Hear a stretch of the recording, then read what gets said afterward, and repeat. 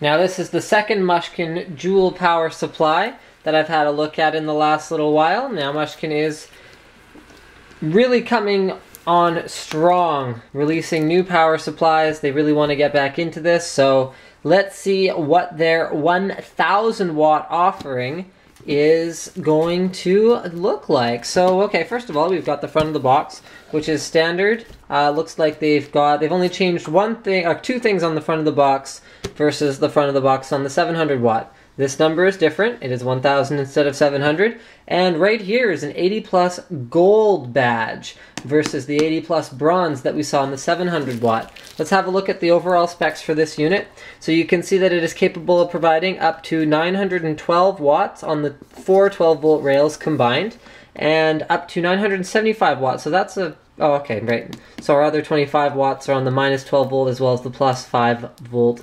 Plus 5 VSB rails. Okay, so most of the wattage of the power supply can be provided from the 12 volt rails, but not close to all of it like some of the other units we've seen over the last little while.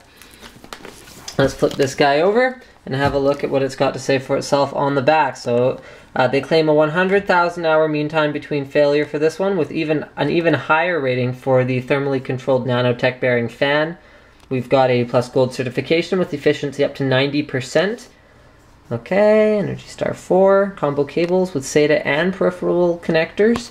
Okay, we'll have a look at the connectors in a minute. So here's the electrical safeguards. We've got overcurrent protection, over voltage protection, under voltage protection, short circuit protection, over power protection, and under load protection. It comes with a 2-year warranty. So let's go ahead and unzoom my camera here, and let's get this package opened up, and let's have a look at the Joule 1000 watt. So it's got a pretty basic overall packaging thing going on here, just a simple paper sleeve over a plain black box. But let's see what's inside, because that's what really counts. Okay, so we have an owner's manual for Mushkin Enhanced Volta and Joule series power supplies. Okay, there's some pretty basic stuff there. Alright, we've got a power cable included. Nice thick one. Some Velcro cable ties. Looks like we got 4 of those included, maybe it's 5. 5? Yeah, 5 of those included. We've got some screws as well as a couple of plastic zip ties. And then we're down to the power supply itself. So not a whole lot in terms of packaging or accessories in here. But ultimately, if you're anything like me, you usually don't worry too much about the packaging accessories, and you are more concerned about the power supply itself. So this is not a modular unit, something to be aware of.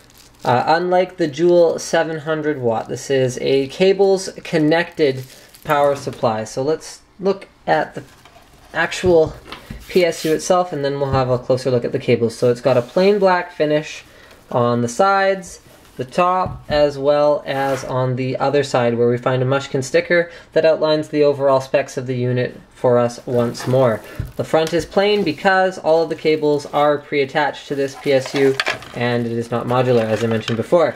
There's your nanotech fan, and on the back we find what we've come to expect from Mushkin power supplies, and that is a crosshatch style back. And it looks like it's going to be very, very free-flowing, so you shouldn't have any restriction as far as the airflow goes on the back here. We've got a power switch as well as a power in.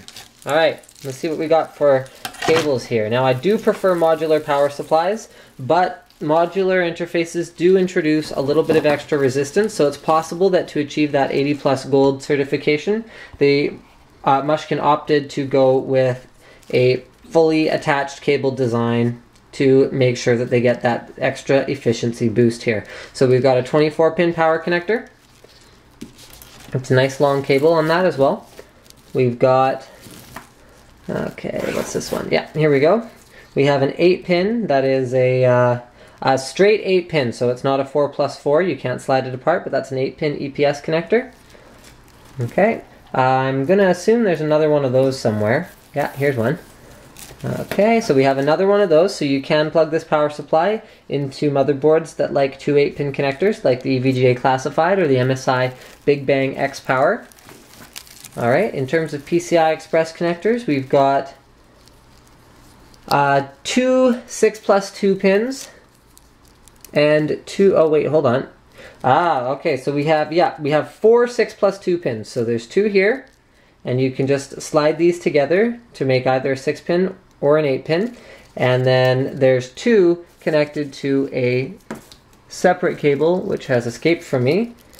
Okay, 2 more. Oh, whoops, sorry. There's one more that had fallen down there, so I couldn't see it. We actually have a total of 6 6+2 pin connectors. So this power supply is ready for 3-way SLI or 3-way crossfire with cards requiring 6 and 6, 6 and 8, or 8 and 8 PCI Express power connectors.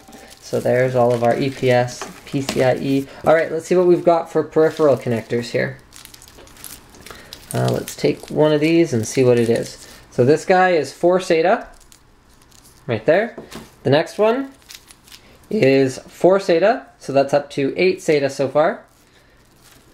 Next we've got 4 more SATA, so that's up to 12 SATA connections.